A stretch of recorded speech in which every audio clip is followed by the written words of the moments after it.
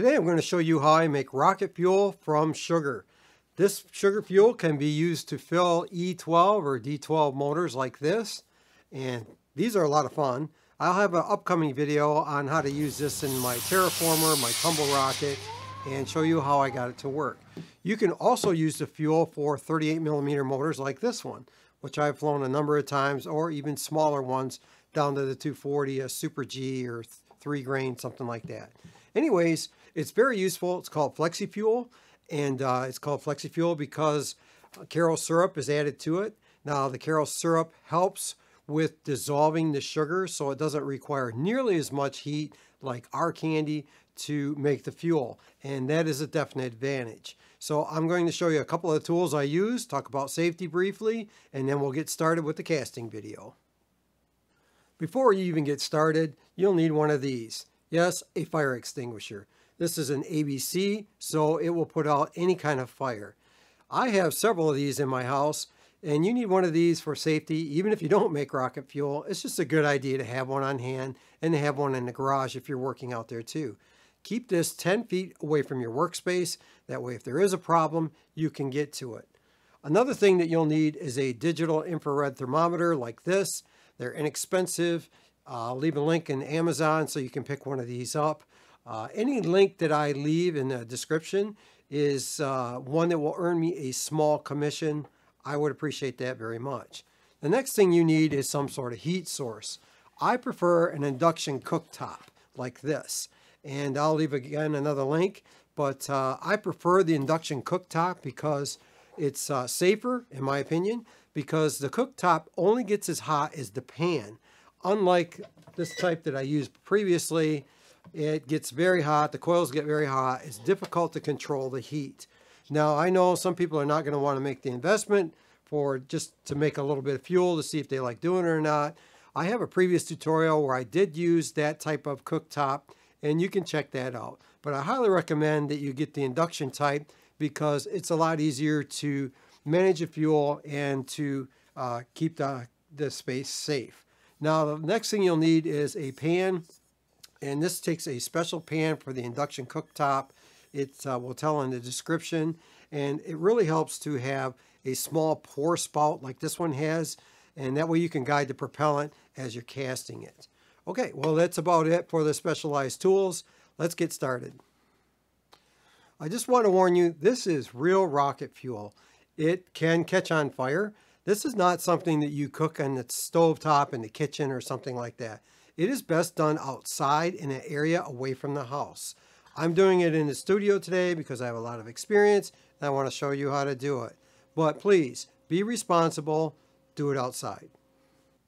I'm going to use cooking spray to lubricate the mandrels and the other casting parts to keep the propellant from sticking to them. You can also use a mold release spray like this stoner spray, and if you're going to make sorbitol, this is the go-to. This is the stuff to use because that stuff is really sticky. Now, I have a tutorial on how to make sorbitol grains too. You may want to check this out. So I have weighed out everything. Make sure you use a decent scale that will weigh within 1/10 of a gram like this one. It's either right or it's not. So make sure that you weigh everything out properly. Now, the fuel uses a standard 65-35%, 65% oxidizer, 35% fuel, which in this case is sugar or a type of sugar like corn syrup. And so I'll go over that in just a second. So I am making 250 grams. That's enough for an H motor. It will fill 4 of these Bates grains that I'll use for my H motor. And so I need 162.5 potassium nitrate, KNO3. I'll leave a link for the source. I use 45 grams of corn syrup, which I just put in a small Dixie cup. Now I usually put an extra 3 or 4 grams in it because it's very sticky and kind of hard to get out. That way I don't have to worry about getting every little tiny last drop out. I use 42.5 grams of regular granulated sugar. Previously I used powdered sugar, found out that wasn't really necessary. It's actually easier to mix the regular granulated sugar, so that's what we're going to use.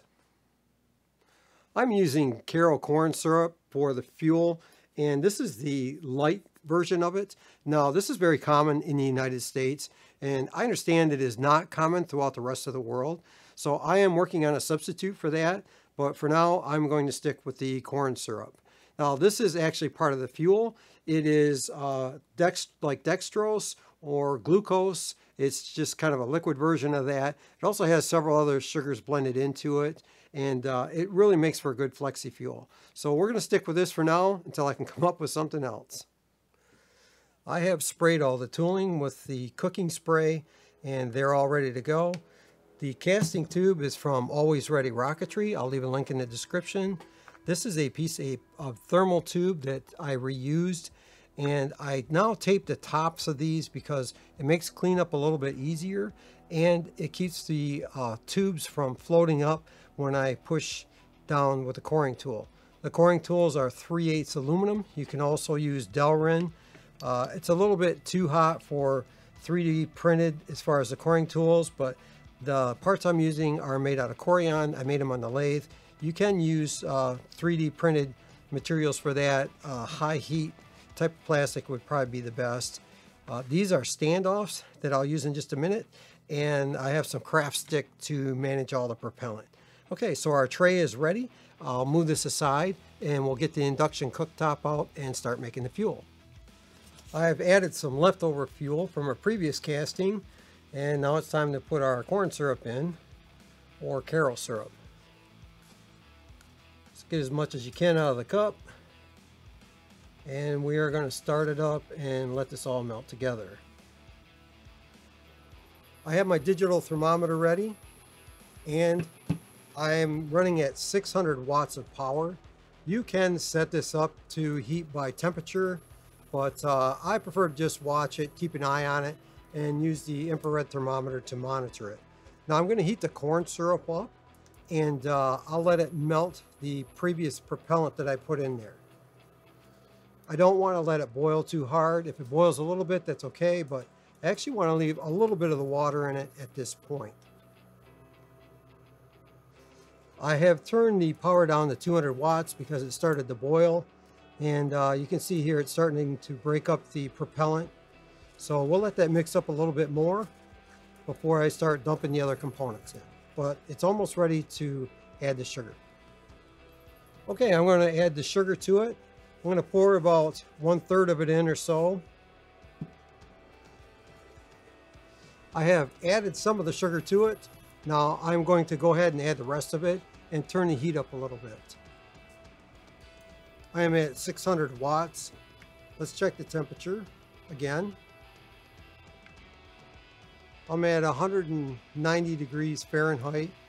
All the quotes I make will be in Fahrenheit because that's the world I live in. I'm going to go ahead and add the rest of the potassium nitrate. That makes for all of our components. And I'm going to keep stirring. I'm still at 600 watts. I'm at 218 degrees Fahrenheit. It's been about 6 minutes to get to this point.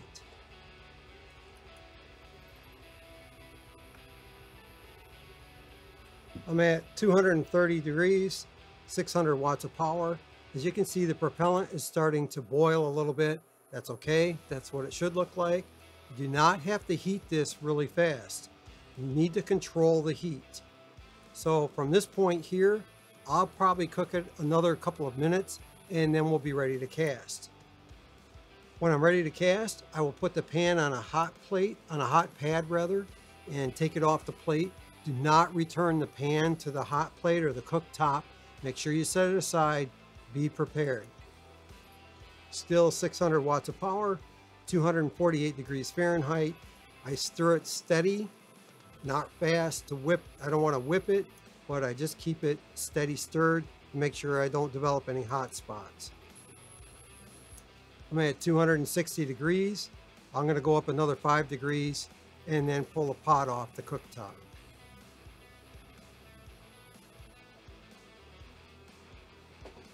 I'm going to turn the power up just a little bit to get up to 265 degrees. It won't take very long, and then we'll be ready to cast. Still stirring slowly. The propellant is just boiling lightly.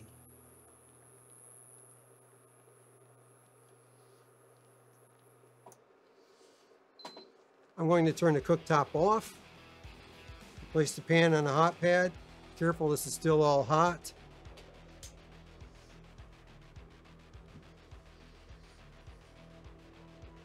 And then I'm going to pour the propellant.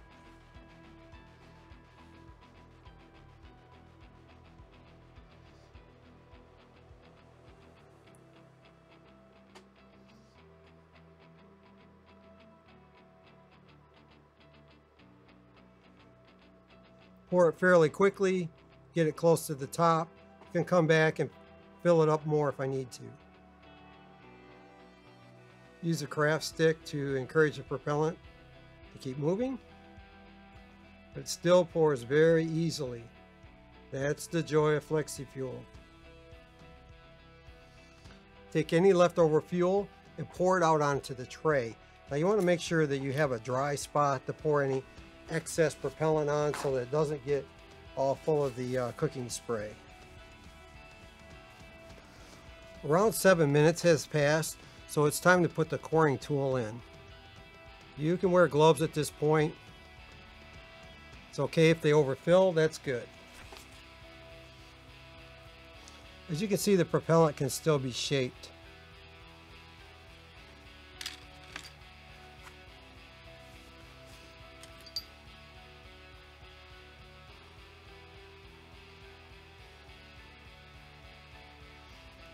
Now we'll put our coring guides on the top and make sure the coring tool is straight up and down. It's okay if some of the propellant oozes out. That's a good sign that you have enough to fill it. Then after a couple minutes like this, I'm going to put them on the stands and we'll push the coring tool all the way through. Okay, I'm going to put each one on its stand. This is just a 1-inch piece of PVC pipe. Be careful because everything is still hot at this point. Put our gloves back on and go ahead and push the coring tool all the way through. At this point, it's going all the way through the base. Okay, once it's pushed through the base, keep in mind it's still hot.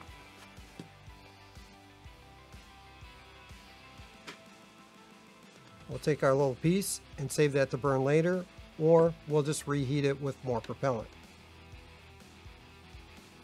After we push the coring tool in and a couple of minutes has passed by, we'll just go ahead and apply a little pressure to the top of it. This will help compact the fuel, and we should get a little bit of squeeze out. That's good. Then once we've done that, the fuel's still pretty warm but not super hot. Should be able to just peel this off and give it another push. Apply a compression a few times, and we're almost ready to pull the coring tool.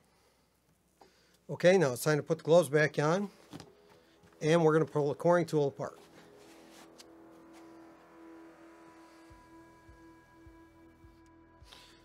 The propellant is still pliable at this point, so you can kind of smush it around a little bit. Okay, now we're ready to take the rest of them apart. Now we can do some trim up. While the fuel is still pliable, you can go ahead and trim this off. Probably should have done this a little bit sooner, but I am trying to operate the camera at the same time. While the fuel is still pliable, you can also, if you get one of the cores that's not quite right, or you want to smooth it out a little bit, you can run the coring tool through there again. Make sure everything is the way you want it. There, everything looks real good. Now I'll just take the casting tools and go ahead and put them in some soap and water, and everything will clean up just right.